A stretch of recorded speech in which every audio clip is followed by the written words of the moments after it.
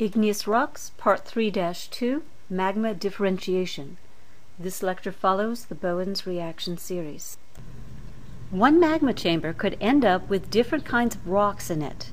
It started with the same magma, but since the olivine, which has the most iron and magnesium, is heavier than the silica-rich minerals, it forms first and falls to the bottom of the magma chamber. Then, after a while, the pyroxene and plagioclase feldspar start forming and start filling up the magma chamber. Finally, the things later in the Bowen's reaction series, until the end of the Bowen's reaction series, will be on the top. So as a result, you start off with a very mafic rock on the bottom, and in this case, a rather intermediate rock at the top of the same magma chamber. This happened in the Palisades Sill in New York. The Palisades Sill is a long layer of igneous rock that is along the side of the Hudson River. Now, if you go to it, it's weird because it was injected between a layer of sandstone. So there's sandstone at the top and the bottom. And then there's a layer of basalt next to the sandstone. And then you have olivine, calcium-rich plagioclase, and sodium-rich plagioclase at just above it. So that happened in this way. You had a basaltic magma coming up and injecting itself within the layers of sandstone. Now, the first rock that formed was around the edges of that, and that was the basalt. And it was basaltic, it was mafic magma, so that's not a surprise. But inside that magma chamber, all of these olivine crystals were busy forming and falling to the bottom. And when they had fallen, they didn't get a chance to work with the rest of the Bowen's reaction series, so the pyroxene formed, and then the others formed, until finally, the bottom you had a layer of olivine, and at the top you had the plagioclase feldspar. So this is all simply the Bowen's reaction series, going as it is falling into the magma chamber. Bowen's reaction series is going to help us solve some really puzzling problems. For example, if the mantle is made of peridotite, how can it form basalt at the mid-ocean ridge? That basalt is mafic, the peridotite is ultramafic. At the same time, a subducting ocean plate is basaltic. But the magma that forms from the melting comes to the surface to make the Andes volcanoes. It's andesite. Or it could produce granite, felsic. That doesn't make a lot of sense unless you recognize it's the Bowen's reaction series. Finally, why are there continents? The first Earth didn't have any continents. And if there weren't any continents, you wouldn't be here. I wouldn't be here. None of us would be swimming. There would be nothing.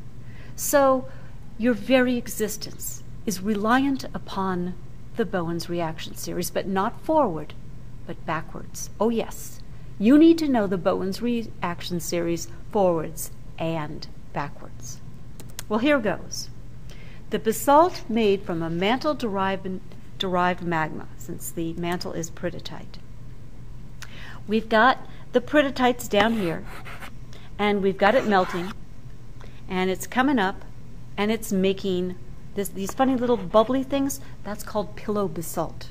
So there's basalt being formed at the surface of the ocean crust, and there's gabbros below it. Those are mafic, whereas the peridotite that came up to make it is ultramafic. In fact, if you look at 100 kilograms of the peridotite, which is olivine and pyroxene, it's only 43% silica. But this magma produces 38 kilograms of basaltic magma. Where did the rest of the stuff go? It never melted, and it remained in the mantle. Why didn't it melt? Because the olivine and pyroxene at the beginning of the Bowen's reaction series has the highest melting point, whereas the things at the bottom of the Bowen's reaction series has the lowest. So it's not that all of them melted. Only part of it melted. And what did it create? It created a more mafic magma rather than the ultramafic. All of those crystals of olivine and pyroxene could stay behind. So continents are made out of the melting of a basaltic ocean plate. But the fact is, the whole plate didn't melt. It only partially melted. So the more felsic part melted because it has the lower melting point. As a result, the partial melting of the magma made andesite, like the Andes volcanoes, or it could have even made granitic magma, felsic magma. So if you have 100 kilograms of basalt, you'd end up making 14 kilograms of granitic magma, which is 60% silica, and 84 kilograms of pyroxene crystals, which don't melt. They keep going down, becoming part of the mantle. So the mantle keeps getting more and more ultramafic, whereas the stuff that comes to the surface is more and more felsic. Hence, we had our first continents were actually andesitic volcanoes. They were islands, and they just kept growing until finally they became continents. Well, if partial melting of rock gives you andesitic or granitic magma, where would you find mafic lava? Well, you'd find it at the mid-ocean ridge, because that's peridotite, which is ultramafic, turning into mafic basalt, but even more mafic, even ultramafic. Where would you find the most of it? It would be in Hawaii, because it's over that hot spot, and a lot of that peridotite is actually melting.